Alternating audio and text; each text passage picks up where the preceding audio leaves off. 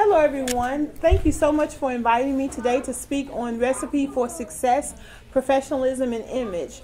These are topics that we are very familiar with, and sometimes we may have challenges in figuring out how professionalism relates to me. And I hope that I'm able to share with you and impart some knowledge, and also just meet your professional and personal needs on the issues. We'll speak a little bit about image as well. Sometimes that's a challenging one, but I'll ask you to try to be objective when you think about image and when we talk about how image affects professionalism. Is that all right? Excellent. And feel free to raise your hand anytime and ask a question or make a comment, because I'm here to impart knowledge and to share in my civic duty as a professional resume writer and career coach. I'm here to spread the message of goodwill and empower motivated job seekers and career changers. So please, by all means, feel free to jump in. Okay? Okay? Excellent. Okay, thank you so much.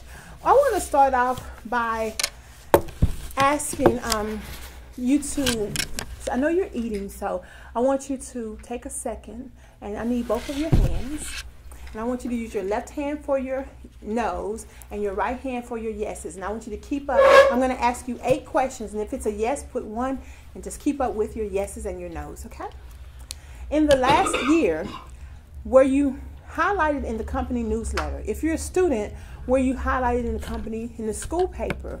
Or if you live in the dormitory, were you highlighted in the dormitory newsletter? So that's a yes or no. Number 2. What was the hands again? The left is for no and your right is for yes. Okay?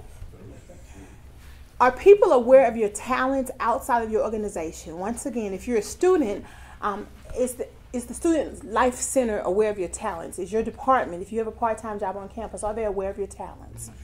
Okay? Number 3. Do more than half of your company know you well enough to recognize you by name? If you're a student, does the president of the university know your name? Does the director of student life and leadership know your name? Does the cafeteria manager know your name? This is one question, so don't pop up. This is one answer per question. Okay? Number 4, have one or more persons ask you to be their mentor? If you're a student, have you talked with freshmen if you're a senior? Have you talked with juniors if you're a senior? Okay. Number 5, does your boss know the activities in which you participate outside of your organization? So does your boss know that you're a member of Civitan? Okay. Number 6, do you belong to a number of professional or community organizations? And these are especially for people who are students as well as for people who are working. Are you a member of a professional association? Do you know the professional association that aligns itself with your career field? Okay. Have you been asked to speak at a conference or a staff meeting? If you're in school, have you been asked to speak at any of the student associations on campus? If you work, does your company have a Toastmasters organization or a civic? Do they do United Way type of activities? Have you participated in those activities? Okay. Number 8, are you perceived in a fashionable light within your organization? And if you can't say for sure yes, the answer is no. Okay. So raise your hand if you answered, if 6 of your answers were yes. Raise your hand. Excellent. I have 1, 2, 3. Excellent. That is excellent. If you receive 6, that means people do see you. If your answers, your no's were 6 or more, that means you need to increase your visibility. And the 3 things I want to share with you about professionals and professionalism is that professionals are professional because of the way they behave. That means how you carry yourself at work. That means how you're perceived in your community, in your civic and church organizations, as well as just as at school if you have children, how you're perceived. And there are 3 points that I want to share with you about being a professional, and this directly relates to the recipe for success.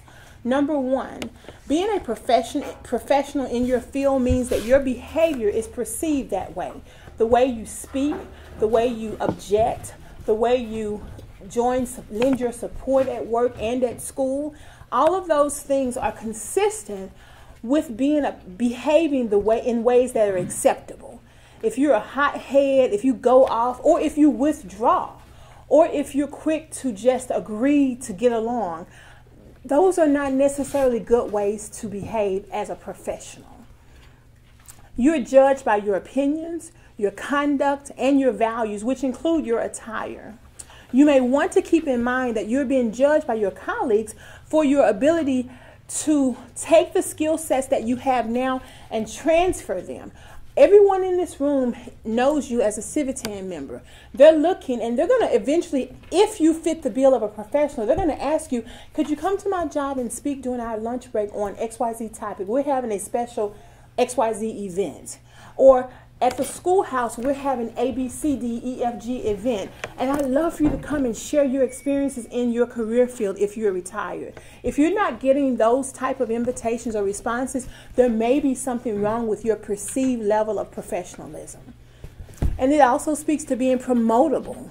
Sometimes you wonder why you're not promotable. Most of the time, people say things like, I'm too old, I'm too young, I'm just right out of college, I'm black, I'm a woman, I'm Hispanic, I'm Native American, or I'm a white male. Being a white male is out now.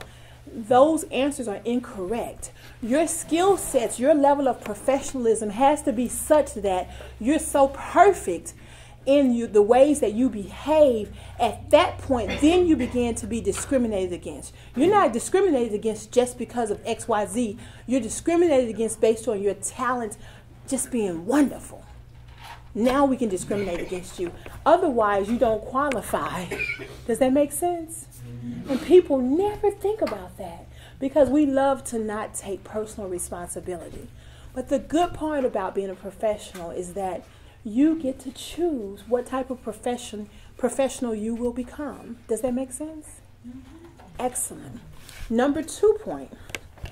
A professional who displays motivation in their work and in their extracurricular interest is viewed as easy to work with and one who will have a positive influence to the team or in the city. We are the fastest growing city in the state of Tennessee.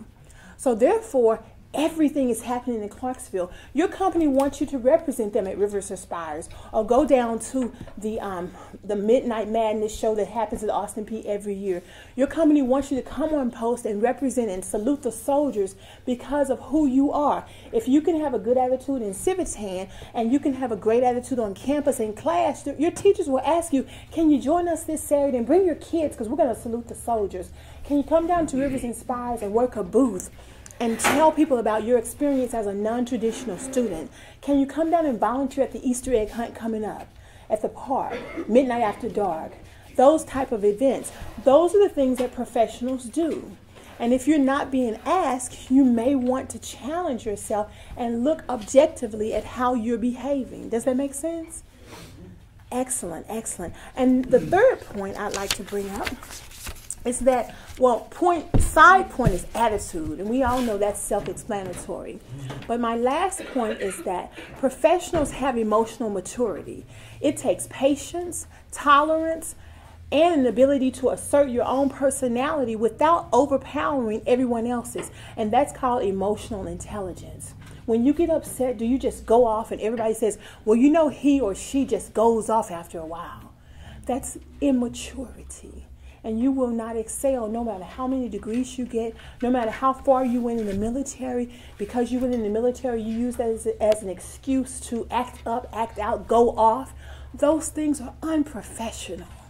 And companies can't depend on you to represent them well or to solve their problems when you behave that way. There's nothing wrong with making a mistake, though.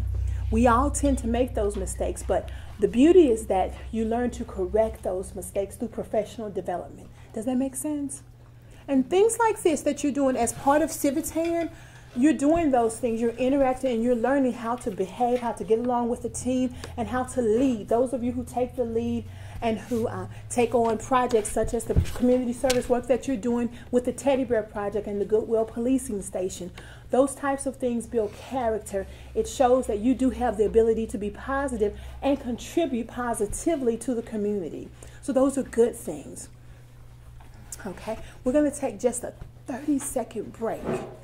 Just a 30-second break. Okay?